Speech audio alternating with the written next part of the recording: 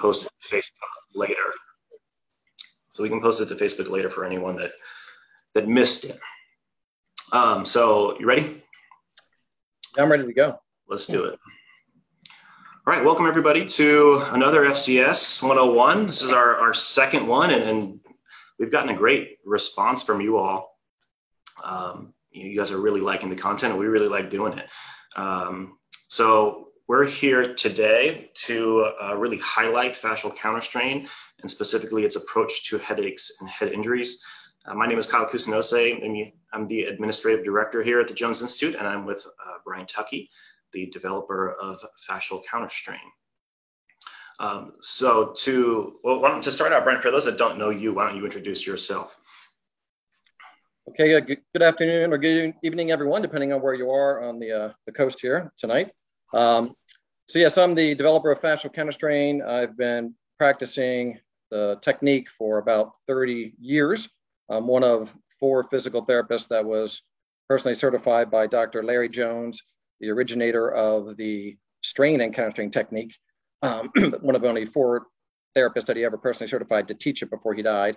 And then when Dr. Jones passed away in the late 1990s, he had developed about 200 different diagnostic tender points and release techniques.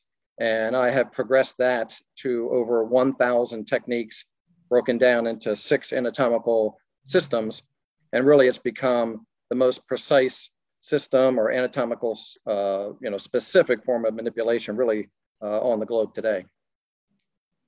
So thank you all again for being here. If you are not a current Jones Institute student or Fascial Counterstrain student, then if you are interested in jumping into this paradigm and learning directly from Brian, we are teaching the entry-level course to the Fascial Counterstrain curriculum on July 16th through 18. And we have, because of COVID, we've remodeled our kind of distribution. And we are teaching that course live from Frederick. Brian will be in Frederick teaching to a small audience there. And then we'll be live streaming that course to Pasco, Washington, San Diego, California, Louisville, Colorado, Chicago, Illinois, and New York. So if you're interested in jumping into this curriculum, that course is coming up just next month. If you're here, we are offering a $50 discount for that course too. And the coupon code is FCS Live that you can use at checkout. So to get started here, Brian, let's introduce, a couple of weeks ago, Brian and I did an FCS 101 where we introduced fascial counterstrain, its physiologic rationale, its general uses, but we want to do that briefly again today. And Brian actually even has some new stuff he was just telling me about from some new research from 2021. So Brian, why don't we just introduce fascial counterstrain again before we jump into the headache conversation?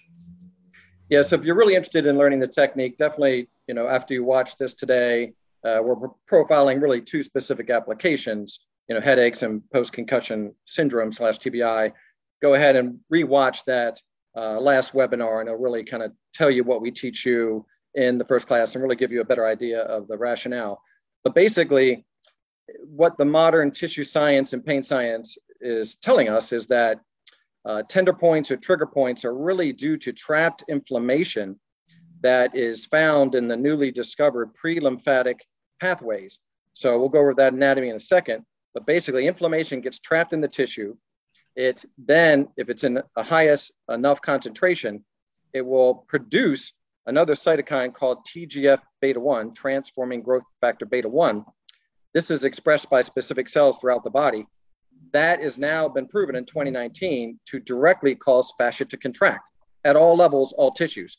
So you can entrap via this TGF-beta1 production inflammation in these deep drainage pathways that then, on an ongoing basis, stimulates the pain response coming from almost any tissue. So what this stuff is, fascial counterstrain in a nutshell, is a diagnostic, application that we use diagnostic tender points on the surface to figure out where this deep inflammation is trapped. And then we're going to decompress that tissue, drain out that inflammation, and break the chronic pain cycle. Where most practitioners are going awry because they're using old techniques is that they're simply addressing the musculoskeletal system. And yes, the myofascia can be a pain driver. We know that. But the muscle system is more a protector of an area that's inflamed and dysfunctional. And any tissue that has a pain receptor, which is virtually all tissues, can be where this stuff is trapped. So we use the diagnostic tender points, find the tissue that is the source, drain out the source, decompression, and it breaks the entire cycle. Part of that cycle, and I'll go through this in a few slides, not only do you get chronic pain coming from either neural tissue, visceral tissue, vascular tissue, or any musculoskeletal tissue, you get pain. That pain also stimulates reflexes that creates vasospasm in the area. And this chronic vasospasm driven by this trapped inflammation actually can create venous pressure in the head, artery problems, which you can see as migraines, lack of blood flow, which creates degeneration, and really gives you all of these findings that you see in many of your chronic pain patients. So a simple concussion can end up creating trapped inflammation, create the vasospasm, which gives you chronic symptoms, and it's not going to go away because it's literally trapped in the tissue. We've talked about the physiologic rationale being a combination of neural and vascular for a long time, but are you leaning now towards it being primarily vascular, at least yes. In origin? Yeah. So the source has to be, looking at the research, are again cytokines. Cytokines are created by immune responses, so you can get the post-COVID, right, long hauler syndrome, for example, or traumas of any kind. Even overuse can create this. And typically the body's lymphatic system will flush out those cytokines because they're just in a lower level of concentration. But you get a massive area of them, okay, or a pre-existing area of trapped inflammation, the concentrations get up high enough, enough of this TGF-beta-1 produced, you get contraction, and that is where you'll see these newly discovered pre-lymphatic pathways can be compressed. And now you trap that inflammation. So the body can't get rid of it. So, for example, these pre-lymphatic pathways are really just recently discovered and verified, despite the fact that we've been performing this technique in these various systems for, many, many years. So 2018, they first found these pre-lymphatic pathways, and they were, in the entire gastrointestinal tracts, around all the viscera, the urinary bladder, that superficial fascia of the dermis, around the bronchi, around the arteries, around the nervous system, and all fascia. So basically, you have the ability to have entrapped inflammation stimulating the pain receptors in any tissue, okay? This has now, again, been verified, these pre-lymphatic interstitial pathways around all these tissues, as recently as right here, published in Nature in 2021. There's the article that talks about the continuity of these interstitial spaces throughout the whole body, and that there's really no place that's not impacted by these guys and could cause, chronic inflammation, disease, infection, can harbor in these places. So very, very recent research finally, able to explain what we've been doing for so many years. And then you can even take it a step further. One of the researchers on the paper that currently trying to get published on this exact paradigm, Dr. J.P. Shah from NIH, back in 2007, knowing that this was true clinically, I had Dr. Shah in a trigger point, active trigger point. Him and his team at NIH developed a microdialysis needle, a tiny little needle that could go into the interstitial space and sample that, not the blood, the clear fluid, like a blister fluid, and to see if there was any inflammation trapped in your active trigger points, your painful trigger points. And guess what he found? He found that there were 23 different chemical inflammatory mediators were elevated compared to non-painful tissue. And this particular study made Dr. Shah world famous in 2007. Now, how it got trapped there, that's kind of stuff that I'm giving you guys a little piece of. And that's what my current paper that is in peer review is going to talk about. So this always reminds me of a quote from a public health official back during the medical renaissance. I think his name was Paracelsus or something like that. But he said that there is but one disease in the body, and its name is congestion. So this really plays right into that, yes? Yeah, and how many times have you, seen in the research and heard in the research recently that inflammation is the root of all disease, okay? So it turns out inflammation is the root of dysfunction. Now, what we're trying to really tell you guys tonight, though, and I want you not to lose the forest for the trees here, this is obviously a wonderful finding that tells us why we can have chronic pain and why does it not go away. So the key thing about pain research is that everybody knows you can stimulate a pain receptor, but they just stop stimulating when they're no longer stimulated by some type of chemical or mechanical trauma. They just turn off. So everyone's like, we know these things have pain receptors, but what causes chronic pain? Well, it turns out you have to entrap allogenic, pain-causing chemicals, because they stay in this area ongoing and can give you chronic pain. And that's your tender points, your trigger points that tell us exactly what tissue it is. And I've spent, my life basically, last 30 years and, expanding Dr. Jones's work and figuring out what these surface tender points are telling us as far as where the source of the trapped inflammation is. Okay. Now, once this inflammation, it creates pain. The key thing is, again, it can stimulate myofascia to generate pain. So myofascial pain. It can stimulate the nociceptors in the organs or the viscera. You can have visceral pain. You can have vascular pain because the outside of the vessels also have these pre-lymphatic pathways and pain receptors. So you can have all types of pain, venous, arterial, and visceral, and even neural and muscle, okay? Once this, let's say this green arrow talks about the source. So here we have inflammation around the capsule of the liver. That's the example. That pain response, those nociceptors fire, those chemicals fire that neuron, and it's going to go into the spinal cord in the area of the dorsal horn. And the first thing it does is it stimulates muscles to contract and protect the area.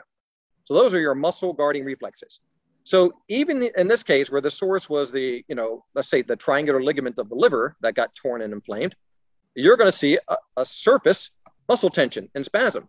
And a person might say, oh, this is a diaphragm spasm. Okay. You might feel tension in the respiratory diaphragm. And you can go digging on the respiratory diaphragm, but it will not let go permanently until you get rid of this inflammation. And this happens everywhere. You could have kidney fascia, again, using that trapped inflammation of that organ, and it would make the quadratus lumborum spasm. So once again, you go in and you do a needling or a stretch or a massage on the quadratus lumborum, but you didn't get to this depth and you didn't shut off this area and drain this area of trapped inflammation. Now, could a muscle be the area of inflammation and be protecting itself? Yes. Okay. So there, the myofascial techniques work really well. So that's why you have successes going in there working on the trapezius when it was a trapezius strain. But here's the key part for this discussion, where we're going to head now into headaches and we're going to head into post-concussion. This pain receptor not only stimulates the alpha motor neuron and gamma motor neuron, muscle guarding reflexes, it also goes into the intermediolateral column and stimulates via, what are called viscerosomatic and somatosympathetic reflexes, sympathetic nerve activation. And this nerve, which comes out from the same pain responses, makes the vessels spasm in that area. So you get vasoconstriction in the same area where that inflammation is trapped segmentally. So you can get chronic artery vasospasm. This could be a migraine, okay? This could cause a lack of blood supply long-term to an area and make it degenerate. And of course, you also get venous vasospasm. That's why it says arterial and venous, which then of course makes that pressure build up in that area, swelling build up in that area. And, again, looking at, for example, what we're talking about tonight, artery could be migraine. Venous could be the chronic pressure that is felt in the heads of those post-concussion syndrome patients. So to simplify this down for your orthopedic clinician, right? Okay, so let's just take this down one more level here. When I feel a muscle tension on the surface, there's a couple possibilities here, all right? The one is that this chronic guarding is a guarding of a musculoskeletal structure.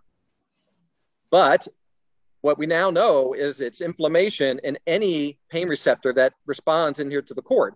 So the source could be not just musculoskeletal with muscle tension on the surface. It could be visceral inflammation, vascular inflammation, neuroinflammation. It could be much deeper. And here, when it's in these layers and trapped in these tissues, this is where you see things come back. This is where you can't quite get it to let go. This is where you manipulate it and it tightens right back up. This is where you needle it. Musculoskeletal comes right back, okay? And even in musculoskeletal, what if it's at the level of the deep ligaments and you're still rubbing the muscle on the surface? All right, it's still going to come back, right? So even musculoskeletal stuff can be deep musculoskeletal. And we need to get down to that level and get that inflammation out of there to break the protective reflex. All right, so I always kind of describe it to my patients in that we're decongesting receptors that are excited by the chemical irritation in the fluid, right? And the way that our bodies protect itself from us, right? So your body's protecting itself from you by causing pain, by causing muscle spasm, which limits range of motion, and by causing inhibition, which presents as weakness in the body, right? So all three of those things we can get from like a liver dysfunction, like a coronary ligament dysfunction, is kind of what you're saying. Yeah. So we know in the science that these tissues have pain receptors. So you can have organ pain. Everybody knows that. Sure. But what everyone thinks is that the organ receptor is going to cause just organ pain.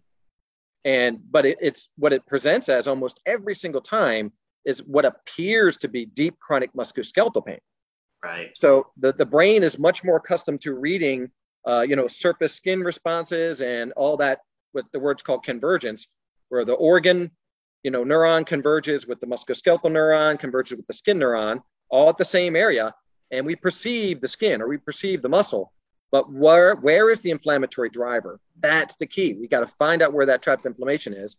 And this new research says it can be in any of those tissues. So, okay? in treating the correct tissue, which we can diagnose with the scan and with the correct tender point. And the diagnostic tender point, yep. Right, then you'll decrease pain, you'll improve mobility, you'll improve strength, kind of all the things that we work on in the orthopedic setting. Right. So the person doesn't, come in after taking the inflammation of the triangular ligament and say, wow, my liver enzymes are awesome. That's not what they say. They're like, you fixed my chronic low back pain, or, I'm breathing better. And that pain that was my, inferior trapezius pain is gone. That thing that the chiropractor pops every, that T7 that gets popped every weekend. I don't need that anymore. Right. Okay. Awesome. If you, like Brian already mentioned, if you're interested in reviewing that video, it should be in the comments section now, the link to it. If it's not, it will be real soon. So please go back and watch that video. I think we talked for about an hour on FCS kind of basics and fundamentals. So let's move forward into kind of our post-concussion and headache discussion. So Brian, you always say you're in the trenches, right? So you're in the trenches as far as technique development, but also research and rationale. So I know with your patient population, you're doing a lot of cranial stuff, not post-concussion type stuff. So before patients come to you, what kind of treatments are they getting post-concussion? What are non-counterstrainers doing for their patients post-concussion? I would say the vast majority of them were pretty much told by their referring physician that, given some time, they're going to be okay. And there really not a lot has happened with many of these patients as far as treatment. Some have undergone desensitization. Some have undergone various forms of therapies that are really more hands-off. A few have had maybe some cranial work done, some craniosacral, et cetera. But I would say the vast majority are just home suffering, to be honest. And they're just told to wait it out. The research tells us that 80% of people don't get post-concussion syndrome. And there's a very fine line between a mild TBI and a major concussion. They're basically very similar. The TBI crosses the line where you start to see some findings on the diagnostics, but post-concussion syndrome and doesn't show up on the standard diagnostics. And it's not until you do post-mortem studies in people who had multiple concussions do you see the neurotangles, the tall proteins, like your basically your patients who end up with the CT, chronic traumatic encephalopathy, all the athletes. So they do, in post-mortem, find some stuff in these guys, but, they're basically told, there's really nothing wrong with you. And, their symptoms go from, they really can't use their brain long. It fatigues on them. Okay. So they have light sensitivity, chronic headaches. If they try and do screen time, they start, their head starts hurting. They try and concentrate, their head starts hurting. And we're going to talk in a second about the fact that it's really the filter of the brain, the lymphatic system, that's impaired. So as your brain starts to make waste products, it can't get rid of them because that vasospasm that we just talked about is blocking the normal drainage pathways, and it's very inefficient. And they're getting, really massive amounts and very thorough testing and diagnostics and all sorts of stuff. But at the end of the day, the intervention afterwards is just kind of guided desensitization exercises or specific desensitization exercises for whatever area of their brain was the most impaired via that testing? Is that kind of? Yeah, that's really been my experience. But I find so many, like just using this week as an example. And, when I lecture, I always try and use something I just did. Yeah. One of my first patients on Monday, I had forgotten that she sent her son to me last month. And I usually see patients often once a month. I'll do like an hour session once a month or once every several weeks, or people will come in and they'll do 2 or 3 days with me from like out of state, and then they'll fly back out. So I often forget, who I treated. So she came in, she said, first thing I want to do is thank you for what you did for my son. And I'm looking at her and I'm recognizing her. I'm thinking, I barely remember your treatment. and I'm like, oh, okay. Refresh my memory. She's like, my son who couldn't wake up. I'm like, oh. So she had told me that her son dropped out of college because he had, multiple concussions playing hockey. And she would take him 2 to 3 hours in the morning to wake him up. He could not get up. His brain just would not function. So he just dropped out of college. And she said, have you ever treated that? And I said, honestly, I've not. That's a pretty unique post-concussion syndrome. I said, does he have headaches? Does he have? He said, oh yeah, he has all that. I said, well, bring him in. Let me do what I know I can help. And if it helps, it helps. But anyway, she said he gets up in 10, 15 minutes now, which from 3 hours is totally different. And she said he changed his life. He's going back to school. But at that, I really saw the kid, 1 hour and a half session. But he was sitting home just in his bedroom, dropped out of college. And that's somebody I saw on Mondays, follow-up, very, very typical. So I don't see that these people are getting a hell of a lot of intervention, to be honest. Right. So, in a lot of patients, these assessment, thorough assessment plus desensitization, it does work.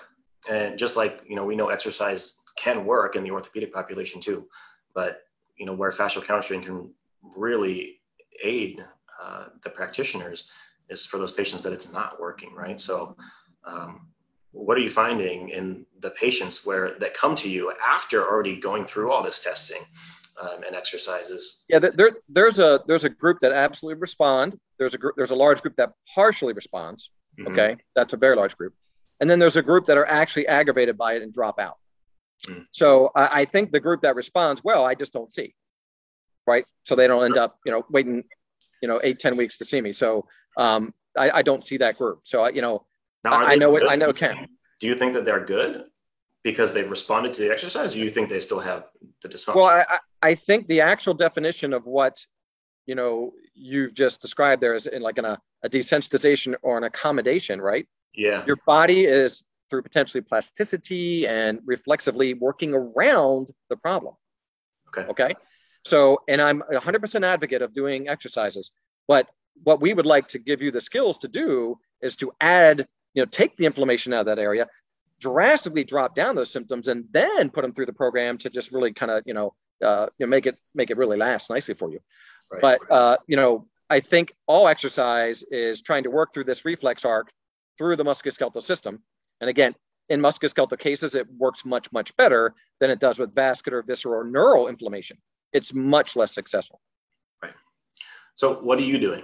What are you doing when you have a new patient come in with post-concussion syndrome? So let's talk a little bit more about the treatment, and I'll show a little bit of venous stuff that people can see. And then I'll talk a bit more about how we do it, and even some techniques that are in the first class that you can use. So the first thing, just as a general diagram, is that we're going to find the involved tissue, and we're going to perform a glide into the direction of ease, which then opens up these pre-lymphatic valves and pulls the inflammation into the lymphatic vessels. Okay. So basically it's kind of like the Chinese finger trap. If you try and pull it, it gets tighter. And if you slacken it, it opens.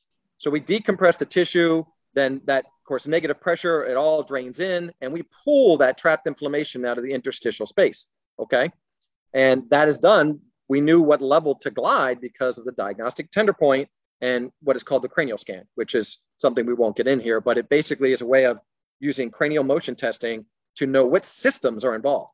So we can very quickly say you have a sympathetic nervous system problem, a venous problem, an artery problem, or musculoskeletal, and then go check those points. So this motion test of the dura allows us to do this very fast, even though there's so many techniques. But that's the decompression. So no trauma. And by the way, this decompression unloads the pain receptors, so mechanically the pain receptors relax, the chemicals start to drain out.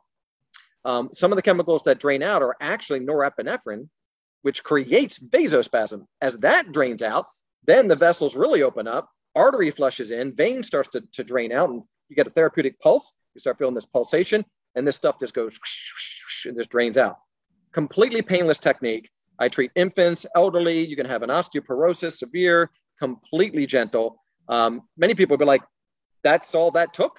Like, yeah, that was it. It's something that they're used to getting kind of rolfed, or, somebody taking a, one of these metal tools on them or something real painful. That's it.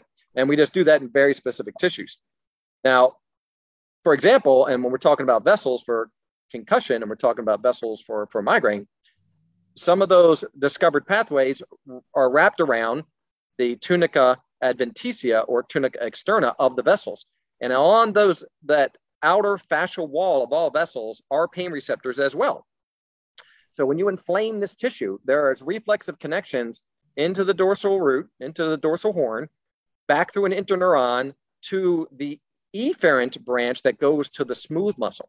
So whenever you inflame or stretch a vessel, it contracts. So you get this even local vasoconstriction of that particular vessel.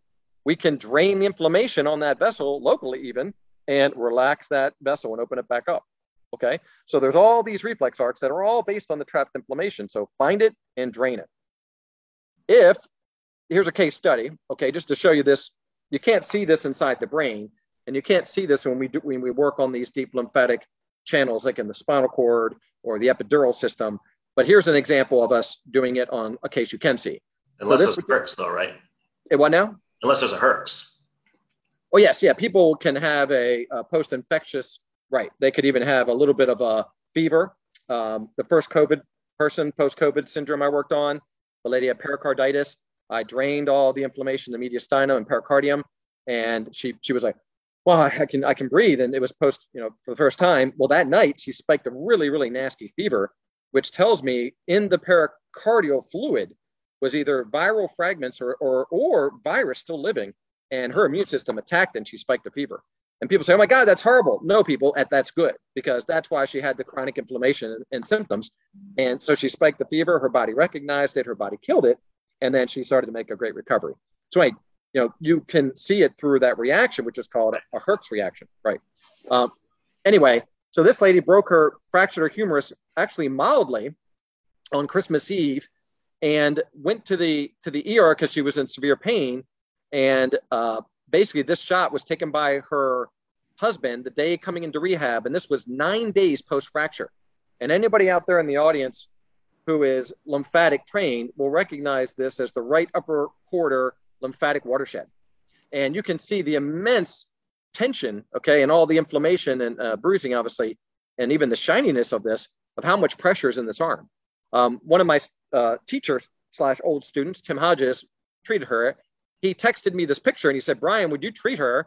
And I texted him back and I said, did they do a Doppler? Because it was an immense amount of bruising. And he said, yes, and it was negative. I said, yeah, go for it. So this was 9 days post. So Tim treated all her venous, vasospasm, all the way down, even some arteries to open up both sides, down, and got to about right here and ran out of time. So this next picture is what her body could do 48 hours later, okay, without the vasospasm. There it is, okay? And the really cool part about this picture is that he did run out of time, and you can see where he stopped the counterstrain treatment. So these distal veins of the radial and ulnar branches here were not decompressed, and she had very little improvement in that area. And then I asked Tim one day, I said, it's pretty amazing how it was able to drain the fingertips, yet we didn't get to these vasospasms. He said, no, that's not what happened.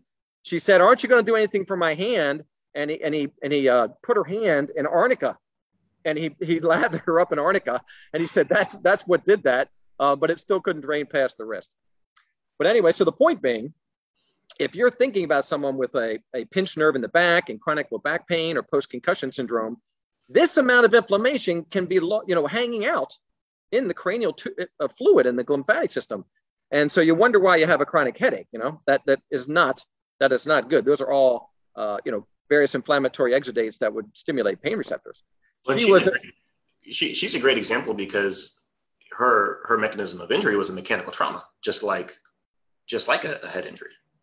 yeah, and she had a mild fracture. So here's the thing that I can't say for sure, but I can tell you that 99.99%, this is somebody with pre-existing tender points and vasospasm in that quadrant. Yeah. Because this kind of fracture should not cause that type of a trapped inflammation in a healthy pathway. So she had pre-existing pre-lymphatic channel dysfunction from whatever in her past, and then all that bruising was unable to get out of there. Right. So like, going back to our post-concussion kind of topic here, that's the person who's on their fourth concussion, right? The football player on their fourth concussion. So they've already had the dysfunction from 1, 2, 3, and then. Excellent. Yeah. So here's the key with that. And anybody who's on the feed there who follows, the sports medicine world, the research shows it's not the severity of the concussion, it's the number of concussions. And if you now look at this paradigm from the fact that each time you get a bit of a vasospasm, that it becomes residual from the trapped chemical loop. Well, now it takes less of a trauma to create more inflammation and you get more vasospasm. So each, until you had this massive vasospasm. And each time the vessel protects, the muscle protects, it's easier to trigger. And towards the end of some of these people's careers, like they're barely getting hit and getting a concussion because it's just preset, if you will, with vasospasm. Yeah. So anyway, so that's where we really are able to see it. And, again, in the future here, we'd love to do some higher tech, super expensive research and see this stuff, all the way up into the brain. Right now, we're just hearing all the improvements, but we can visualize imagine what it would look like. So let's look at the other side, the artery side, because that sympathetic activation from those reflex arcs from any trapped inflammation will cause vasospasm on both sides. Okay, so when we do these releases, we're decreasing artery, spasm, and we open up the venous. So you get more in and more out, and it's a flushing effect, goes back to normal, which gets rid of all the chemicals and bacteria. That's the normal. But when you get the sympathetic activation at that level of the trapped, problem, you get spasm on both sides. Everything slows down. You can start to get breakdown of tissue if it's there long-term, trophic changes, degenerative changes, chronic swelling, chronic pain. But anyway, so here's an artery example. So this guy was a patient of mine who was coming down the ladder, put his ankle through the ladder, snapped his leg clean in half because he fell off the ladder and landed on the ground, luckily, but his foot was still in the ladder, snapped in half. Compound tib fib fracture and tore 2 of the 3 main arteries, posterior tibial and fibular. Underwent the shock trauma ORIF at Maryland Surgery Center and 2 plates, 8 screws to fix the bones. He had to undergo vascular repairs.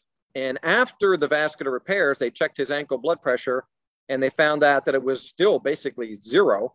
So they went ahead and put a femoral stent in to really open up the artery because the foot was not going to be viable, and only got it up to 40 to 50 millimeters with the stent at discharge.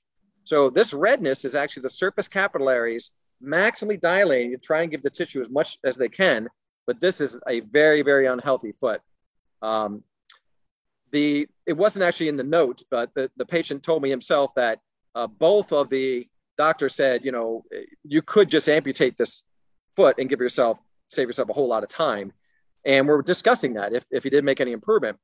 So he knew a massage therapist who knew me, and he discharged himself, particularly after hearing they might want to cut his ankle off. And they sent him up for therapy, a 2-week trial, and they wanted to see him back because they wanted to do the therapy, but he discharged himself. And so as soon as I worked on him, the good news was he and I saw that there was a immediate change in color after I worked on the vasospasms. So that was, for me, verification that it was vasospasm and not scar tissue, possibly permanent. So that was great. It was tonus versus irreparable damage. By the time he went back to the 2-week follow-up, the doctor saw the color change at that point and was able to palpate a dorsalis pedis pulse. And he said to the patient, I don't know what you're doing, but keep it up. He goes, amputation is off the table. Whatever the hell you're doing, keep going. Sent him back. We continued to work on him through the 6 weeks. He went back and got his official testing. Ankle brachial pulse should be about 107 blood pressure in the ankle. It was 50 at discharge. It was 105 at 6 weeks. And there was the 6-week picture. So this is the artery side, okay? So what we're trying to show here is, again, most times you can't see this. It's not this drastic. But if you had the deep vessel, feeding the mortise of the ankle that had this vasospasm, or an old meniscus injury and left one of these arterial dysfunctions inside, that area can start to degenerate. So that's the trophic changes. So yeah, I really sprained my ankle when I was in college. And, then you have osteoarthritis when you're 45 years old because no one ever fixed the vasospasm. Okay. So that's where this starts to become, a holistic technique of not just fixing the ligaments and getting the range of motion back and releasing the muscle. We got his motion back and we helped him with that. But we went to the vascular level, which in this case was life-changing. But in many cases, it could really change where you are 15, 20 years down the road. You talk about life-changing, this is his foot. Most of our ankle patients we're not going to change their lives with these techniques necessarily. But when we start treating up blood flow to the brain, then you do start changing lives. Yeah. So again, we don't want to overstep where the research is right now, but so many people through medications, old concussions, viruses and infections, which all crank up the cytokines, get these moderate and low level dysfunctions. And if we start to look down the line, what do you think that looks like? Well, I think it starts off, inflammation in the hippocampus has been shown to block short-term memory, right? So the early memory loss, I don't know where my keys are, I'm having some word finding problems. That's early stages or signs of this impaired lymphatic system and this venous perfusion. And then again, no one treats this. So it continues down the line and it becomes this, ongoing vascular dementia. And so again, don't overspeak it, but we're able to, if we catch these people in that stage, we're able to reverse it. So I have to imagine we get these people in time, do this kind of treatment, and we can really slow down, if not stop, some of these people from going down that road of progressive dementia. So is the vascular system the system that you think is being missed the most in people that aren't getting fascial counterstrain?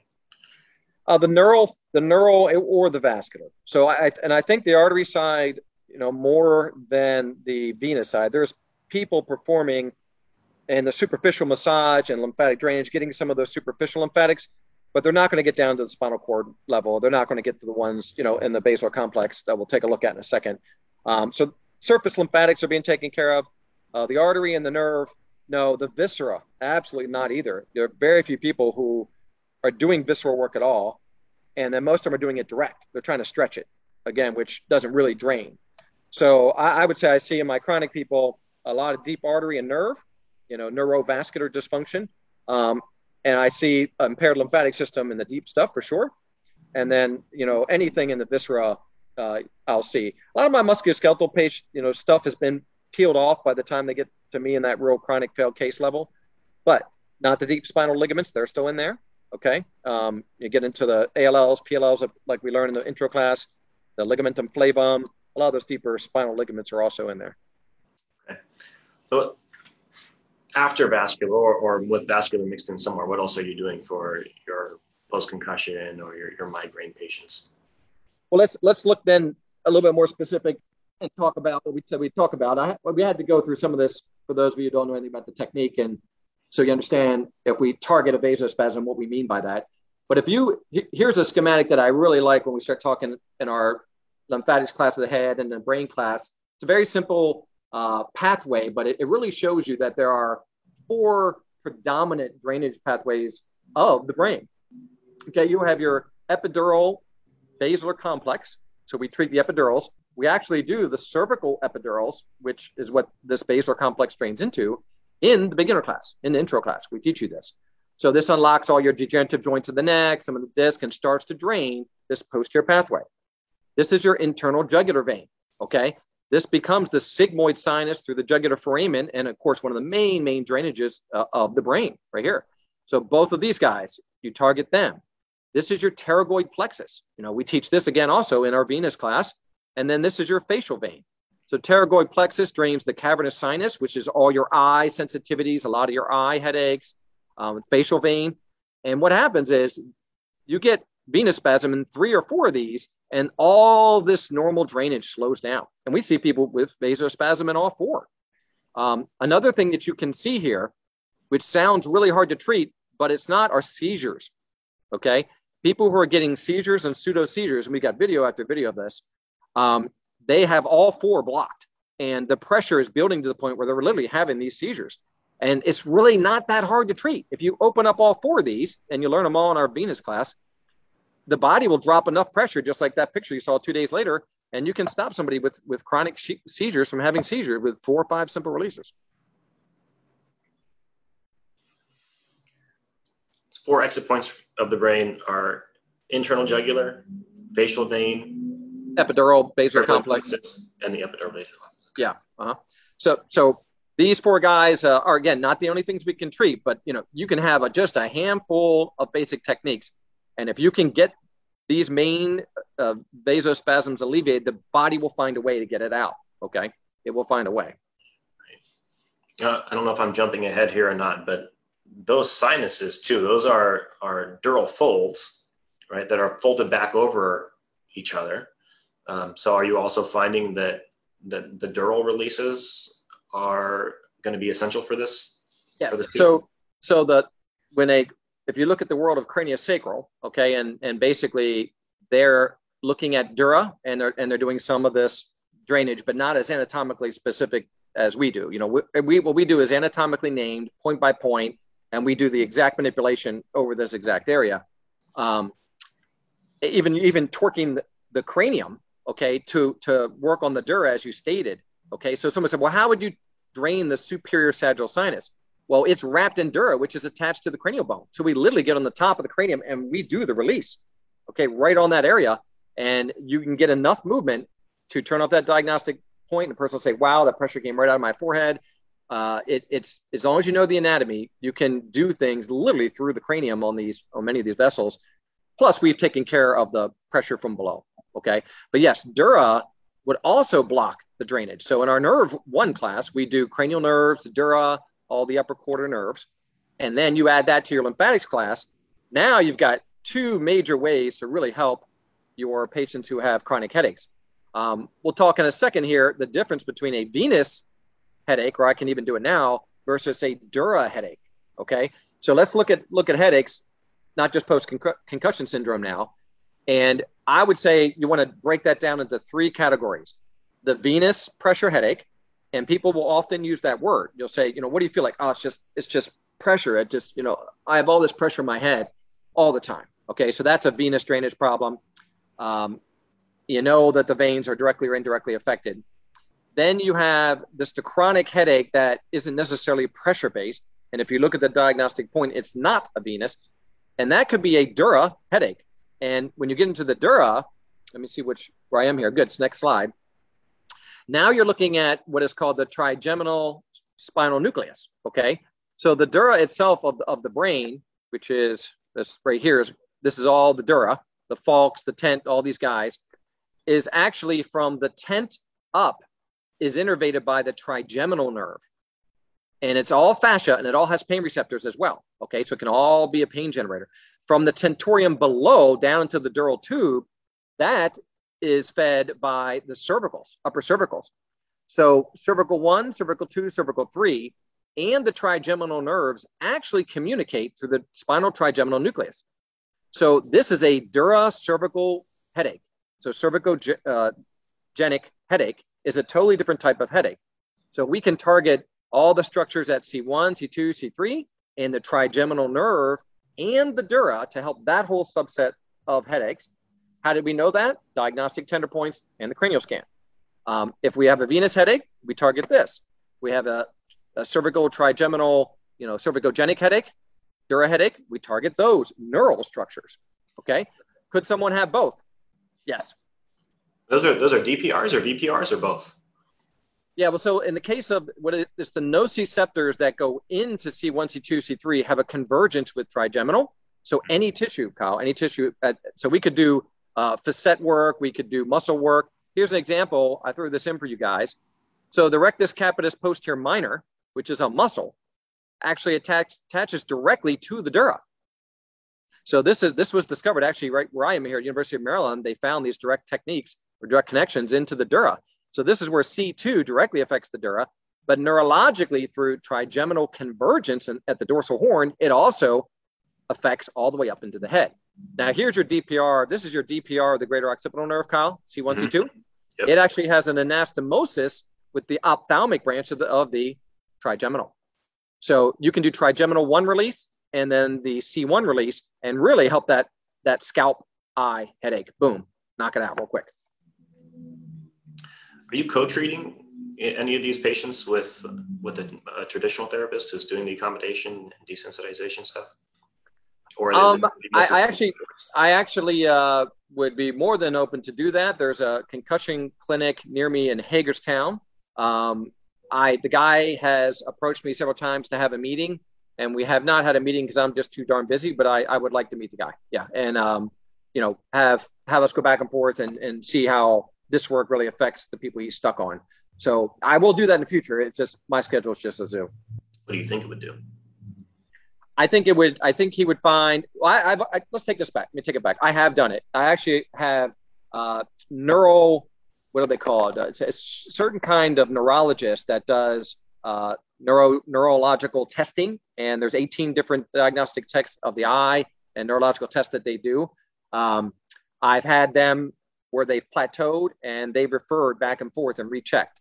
And they've actually told me what part they're seeing is dysfunctional through their evaluation. Yeah. I'll target the anatomy. They go back and it changes every time. The one traumatic brain injury is a lady, occupational therapist that I've worked on for several years. I have the whole video case series for the brain class. And that's exactly how we did it. Once the neurologist realized I could do this, she said, okay, tell Brian your convergence or we still got a problem with the trochlear nerve. So then I would target the trochlear nuclei and the trochlear nerve.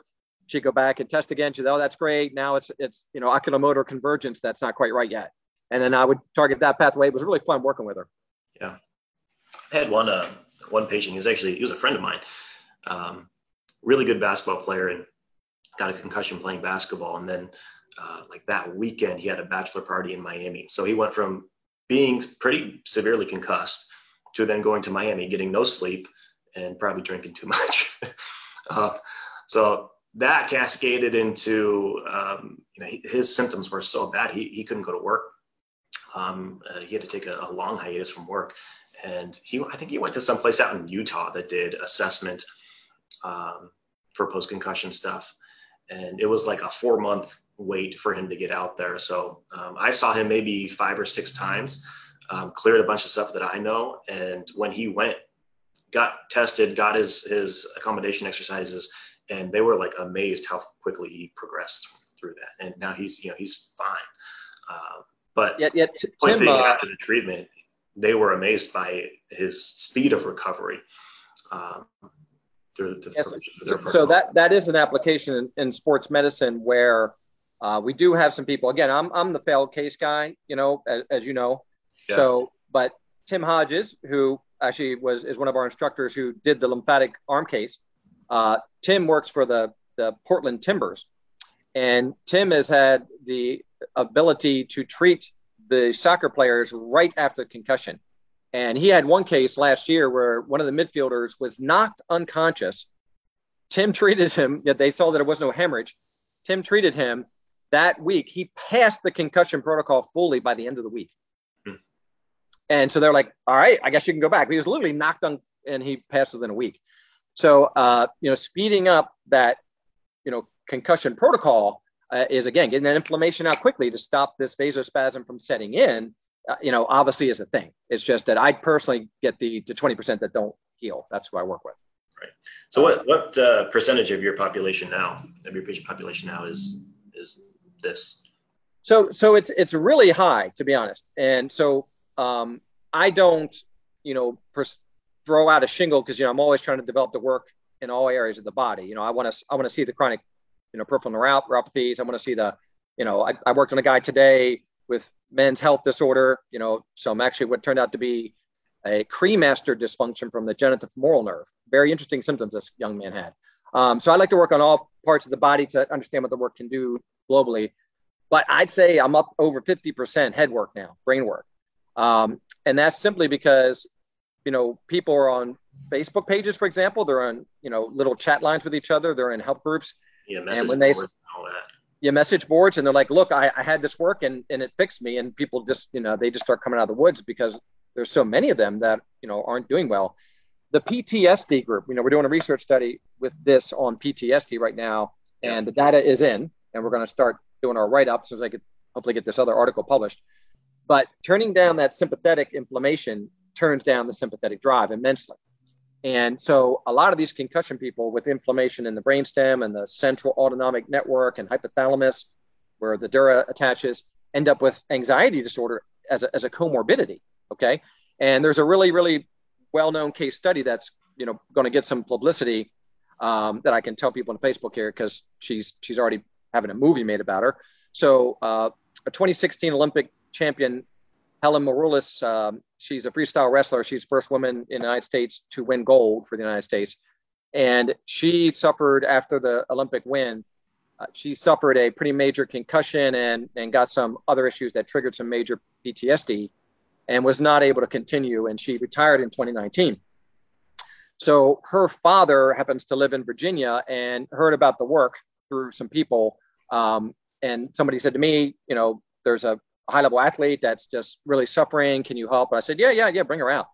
So she flew in, and, I worked on her for about 2 sessions, and she came back in and she just said to me, I'm really not having these symptoms anymore. She goes, can I wrestle again?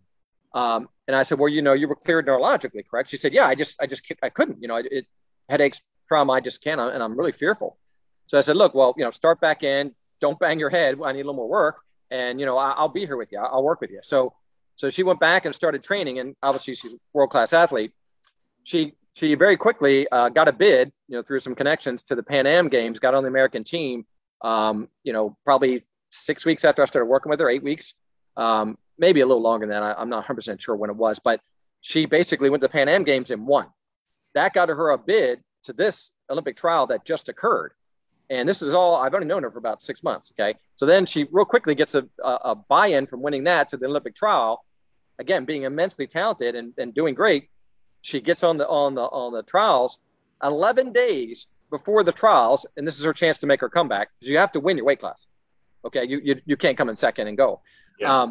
She tears her MCL, grade 2, 11 days before. So she texts me or emails me in a panic, and she's like, I'm in so much pain. I think I screwed everything up.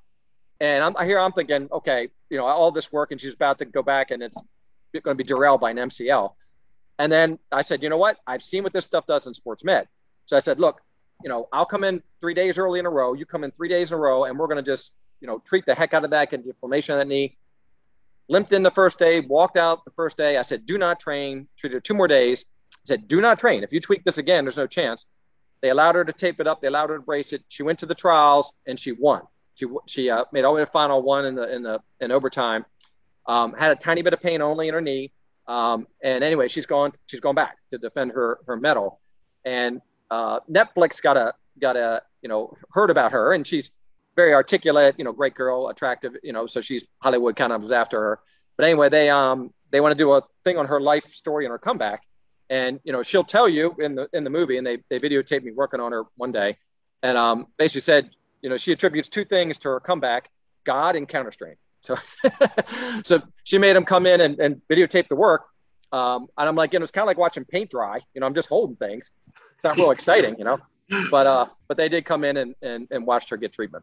So beyond not being able to compete, was she having other impairments yeah, so now she comes in, she sends all her wrestling buddies from all over the country. She's like, hey, I got a little kink in my old AC joint, and my back's a little tweaked.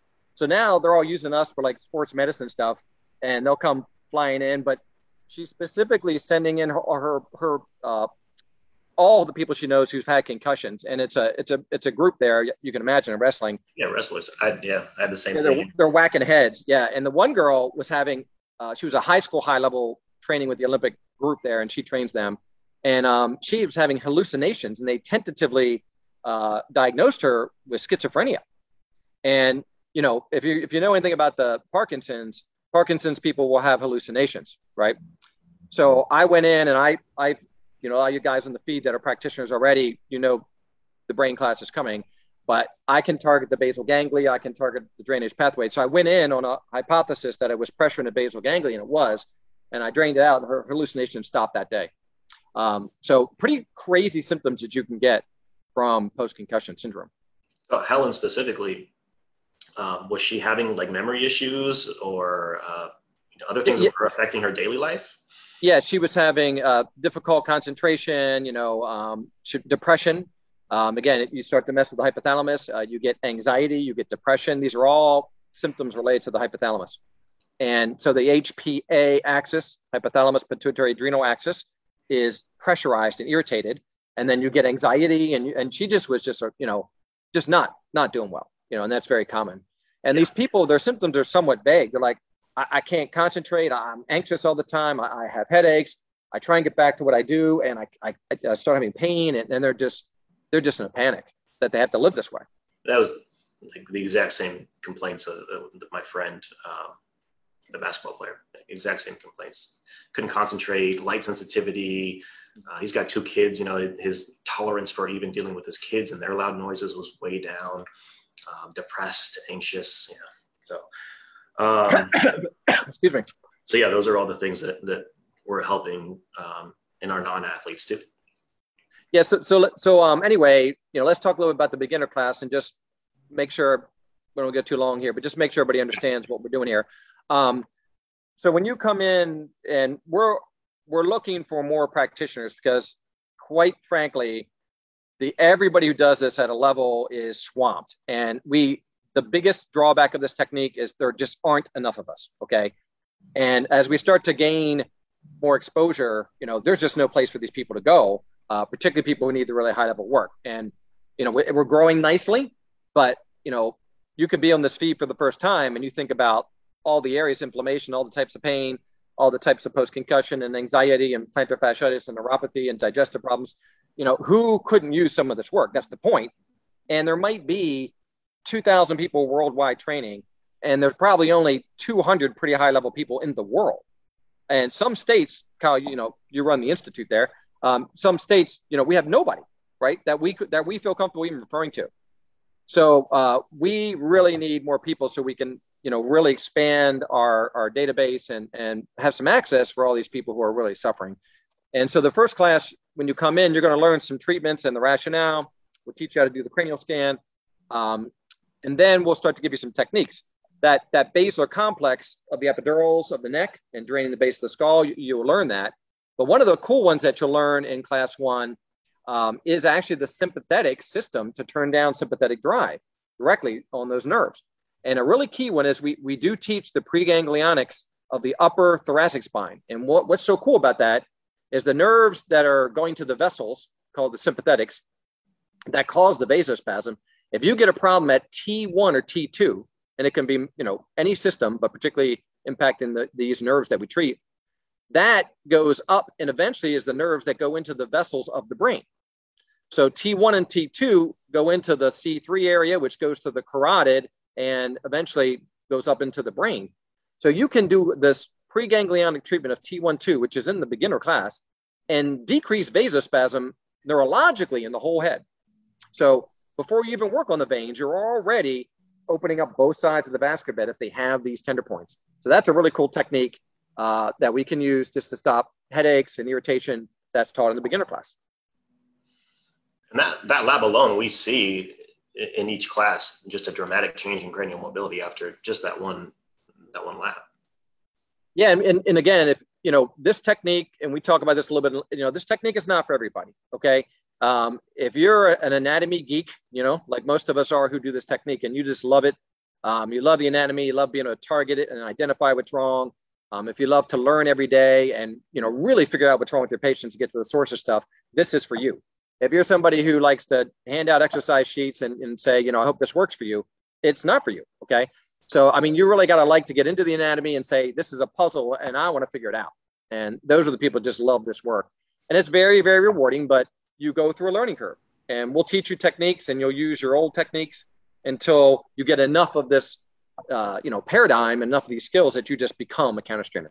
But at the beginning, you're doing this and then you're going back in your old stuff till you learn more class by class.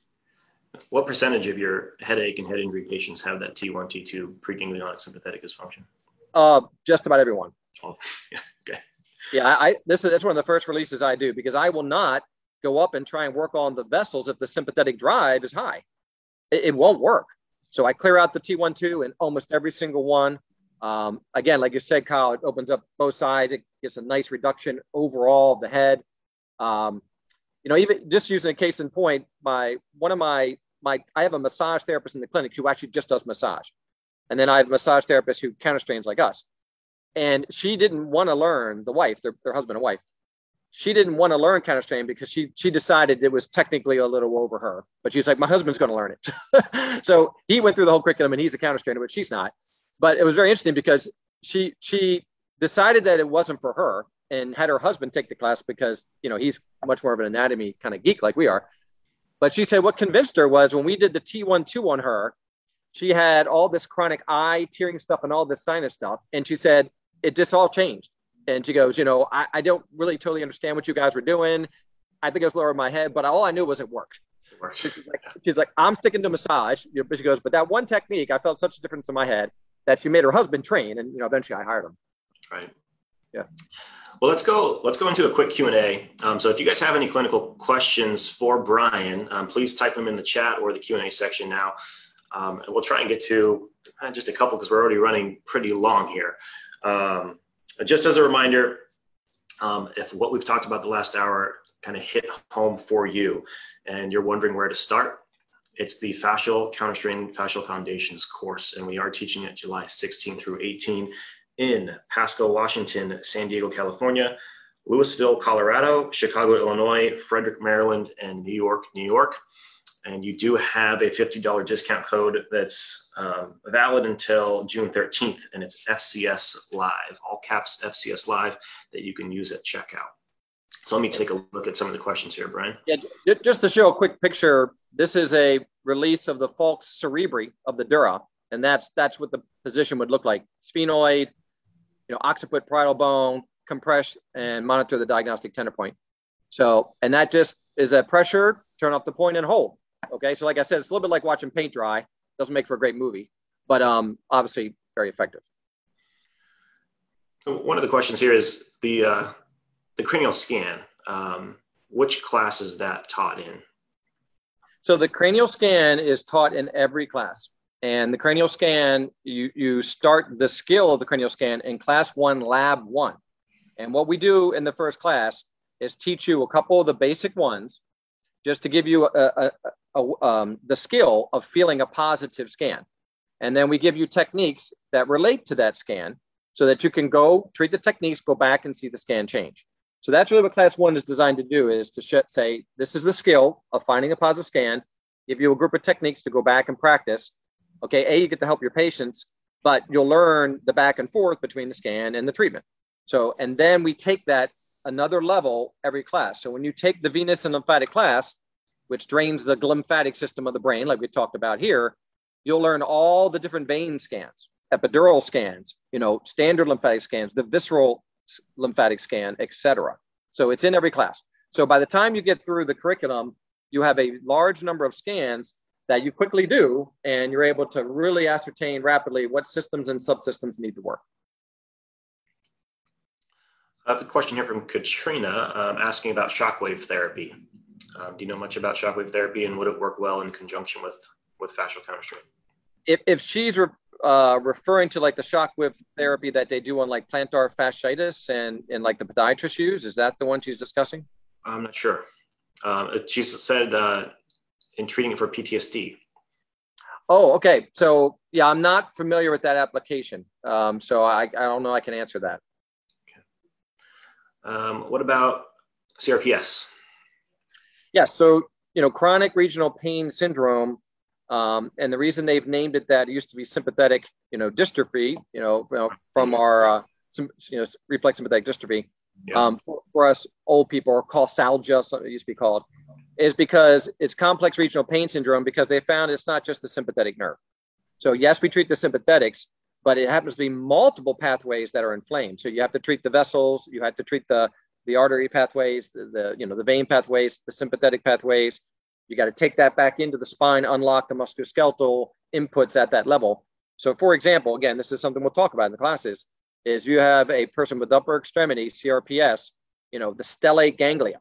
Okay, that's one of the main players here. That's the C7T1 nerve. So we'll unlock all the musculoskeletal things at that level. We'll treat the spinal cord vasculature at that level. We'll hit the sympathetic nerve of the stellate ganglia, and then we go down the arm and treat everything that could be due to the secondary inflammation. I have Elizabeth here who works with pediatric lymphatic disorders, and so a lot of the current techniques or traditional techniques that she's doing kind of work as a Band-Aid. How about that population as far as some of the vascular? Yeah, so the first thing I can say is I feel your pain there. It's a tough population to work with, and I get a lot of kid referrals now. It's challenging because those little suckers move. They don't stay still. It's like it's a stay still technique. But because we have the diagnostic tender point. We're not just doing let's find a position, kind of hold you there. We have a diagnostic tender point. So we can say it's the internal jugular, it's the superior sagittal sinus, it's the preganglionics. And we turn off the guys that we know are drivers of it. We're not down the chain on the secondary stuff. So my goal with these little guys is to try and turn off just a few points, in the first session. It's painless, luckily, and make sure the kid has a great experience. And then we bring them back, and I'm looking to get 3, 4, 5 points out. That's it. I might even treat them for 15 minutes. And what's amazing with the kids, and she knows this from treating them, is that they respond. If you can get a couple key things out, they can make a massive change, where adults take the opposite. They take a lot of work. Kids, you seem to do 1/10 of the work because you couldn't get it done, and you'll see 10 times the response. But yes, it is not something that I think a beginner can do very well. And some people are just more gifted working with children. I find it very rewarding and very challenging, but it is some of the toughest stuff that I do, but some of the most rewarding stuff I do. Developmental delay, fantastic. Unfortunately, the TBI girl, one of the ones I mentioned earlier, was an occupational therapist for little children. And once I helped her TBI, and she was a mess. She just sent me so many of these kids. And so I got all stretched out. I had like 3 of them a day. But I'm like, you got to slow down, because they're stressed. It's work. It's work, but it's really rewarding. Yeah, you're like sweating after those treatments, because you're putting them on your lap, you're putting them on the table, mom's holding it, dad's holding it. Yeah. If there's a Haley, what's Haley's name? There's a YouTube video where I went through on. Her name is Haley, and I can't think of her. Haley with some of the B. She's a speech therapist who interviewed me for her podcast. So Counterstrain, pediatric speech therapy, it should come up where on YouTube if you want to watch it. But she interviewed me, and she asked me to come on because she saw what I was able to do for some of her clients. And I tell some of the, the stories in that about, some of the changes are just nuts. But she's like, you got to come on and be my guest, because I've never seen these results before. Yeah. Buchan, Haley Buchan I think is her name. It's her podcast. What about vasospasm causing high blood pressure in PCS? So, just the post-concussion, the sympathetic drive from the central autonomic network gets knocked up a lot. And that's some of that brainstem and hypothalamus, drive can get knocked up. But if it's post-trauma, then it will respond. So you can't say you can help hypertension of all kinds. But remember, hypertension is an elevation of the venous tone. Okay, so in the body, there's this poor ability for the body to vasodilate and take the pressure down when it wants to. But you can get a concussion, and in the area of the medulla and the area of the hypothalamus, the medulla in particular, you can pressurize that, affect heart rate, affect respiration, a vascular tone from the upper cervical region. Not super common to see that, but the number of possible dysfunctions related to concussion is as varied as the number of things the brain does. Let's do the last question here. You talked about seizures a little bit already, but what about seizures in children? Any difference there? No. You get an epileptic, okay? It's basically an idiopathic seizure. And if you can drain pressure out of epilepsy patients as well, you can make amazing results. I wish I had more of those kids, but it's not really known how well it works on them. And, had multiple kids that I treated just a few times. And as far as I know, they're seizure free because they were for a long time and the mother would have brought them back. And so, again, we really need larger populations in some of these things. But seizures are one of those things, if they're not seizures due to certain birth defects, certain birth defects that the brain's truly damaged, they're different. But acquired version of seizures and even epilepsy, they really do well. A lot of times the doctors call them pseudo seizures, though, because they stay conscious, but they have, convulsions and but they stay conscious, and they'll say, oh, that wasn't a seizure. Well, I'd hate to drive during one of those things. So we can call some of these pseudo seizures, but you can't function with them. Right. Okay, let's see. Last question, just snuck in there. These techniques useful for Parkinson's. So Parkinson's, there's a couple subsets of Parkinson's, and the version that is tremor primary and not the standard progressive flexion, fascinating gait, less effective, but does help. Okay. And the progressive flexion version, yes. And we've had some dramatic positives with that group. So the two subsets, flexion, the basilar dysfunction version, the standard version, the most, and it's a full body treatment, a lot of cranial, a lot of brainstem, but the tremor primary, less. Now, having said that, during COVID, one of our tremor primary people that we treated for a while, who still was on the meds, and she told us all along, and she would come in once a month, and we're so busy, if we're not sure we're helping somebody, sometimes we're like, can you just not come back? we got a huge wait list. But she's like, no. If I don't come back and see you guys, I start to feel worse. And my best days are when I see you guys. So Karen and I would see her once a month. And she was a young Parkinson's onset. She didn't come in during COVID. And she's a fully functional young lady on meds. She's really symptom free. She missed 3 months. And her husband dragged her in. Sure. First visit. She couldn't even walk. And she was weak. She was shaking, and she's like, "See what happens? You guys don't see me." I told you. So anyway, I went back and worked on her, and of course, I'm always developing stuff. Did some new stuff, and she's back to being herself. But okay, I got it. She was right. We were clearly retarding the progression. Yeah. Yeah. All right. Well, thank you everyone for joining us for this second FCS 101. Thank you, Brian, for your time. It's getting late there on the East Coast. We hope to see you guys in a course soon. Remember, Fascial Foundations coming up here in just over a month, July 16th through 18th. Yeah, you guys can take a picture or a snapshot of those dates there for you. If you don't have them from Kyle already, there's the date. Jones Institute is Kyle's website. And I teach through the Jones Institute with Kyle's group out there in San Diego. And the Frederick, Maryland one is the one I'm at. And we Zoom to all these locations simultaneously.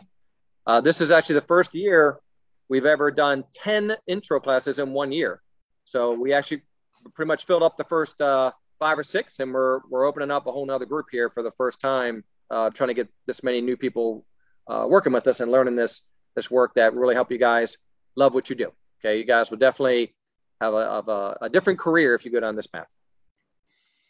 And I will get this video posted, since we couldn't figure out the Facebook Live component. I'll get this video posted on Facebook here soon. So again, if this hit home for you too, please share this video so that we can continue helping more and more people by teaching Brian's amazing techniques. Everyone have a good night. Thank you again. Thank you, Brian. And we'll see you soon. Take care.